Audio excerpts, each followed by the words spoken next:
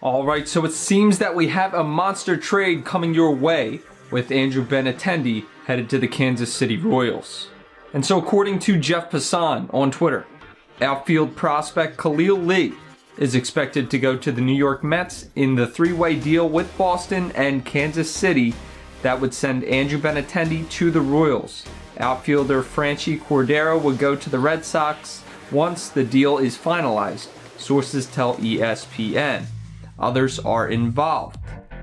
And then we have Joel Sherman, who says, #Mets are trading prospects as part of this three-team trade. One is Josh Winckowski to the #Red Sox. The other player to be named later.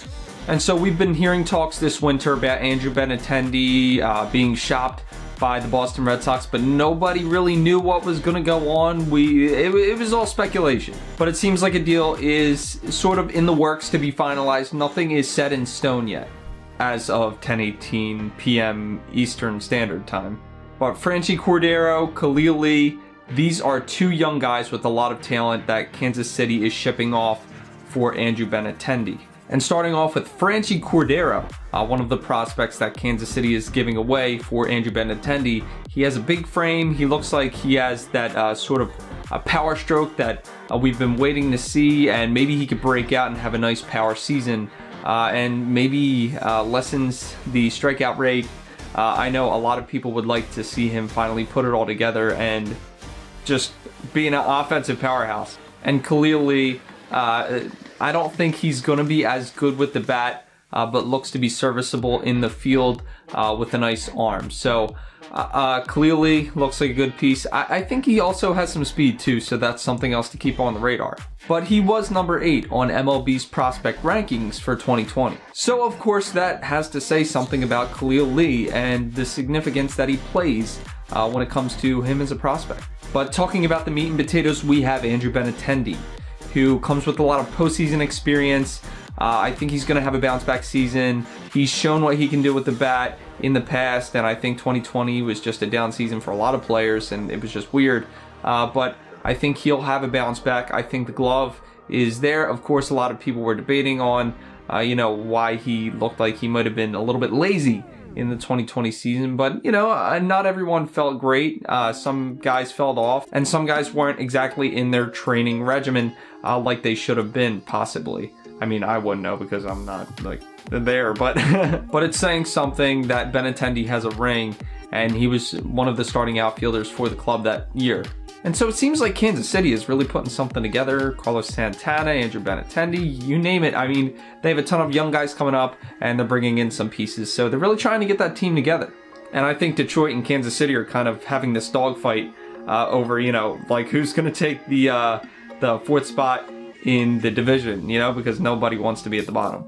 And now on to Josh Winckowski, which the Mets are trading for Franchy Cordero. He was number 26 on the Mets 2020 prospect rankings. He looks like he might have a good fastball and a slider. I was trying to look at some things on MLB.com about him. And I mean, number 26 isn't exactly in the top 10, but there's still some promise there. I know the Mets farm system is pretty thin right now, especially with trying to get a really good roster together for the Major League Ball Club. But I mean, do the Royals really care at this point? They're getting a young guy in Benintendi. So, I mean, they're going to have Benintendi for a while, I think. If they want to, they can extend him. So I think that would be a good thing, especially with all the talent that he has.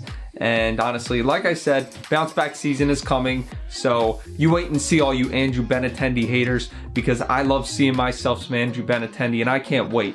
But I really feel for Boston because Benintendi was pretty much one of the last main outfielders that was on the Red Sox from the World Series team, I might add, except for, of course, J.D. Martinez. But nevertheless, they have Alex Verdugo to keep them company, and hopefully he can get them to some wins. And the Red Sox also have some young players that they're bringing up, like Bobby Delbeck, who looks like an absolute stud. And who can even forget about Tanner Huck? He looks good too. So I think all the teams are making out pretty well in this trade. And honestly, I mean, it's good for baseball. We're seeing business pick up, which is awesome. But thank you for watching this video. If you like this type of content, then please make sure to leave a like and subscribe and hit that notifications bell to get alerts with the latest videos on this channel. And I will leave the link to my Instagram in the description below, so if you want to check it out, then go ahead. I'll basically be posting different baseball stuff as well as stuff on the channel. But as always, thank you all for watching. This has been Major League Talk, and I will see you in the next video.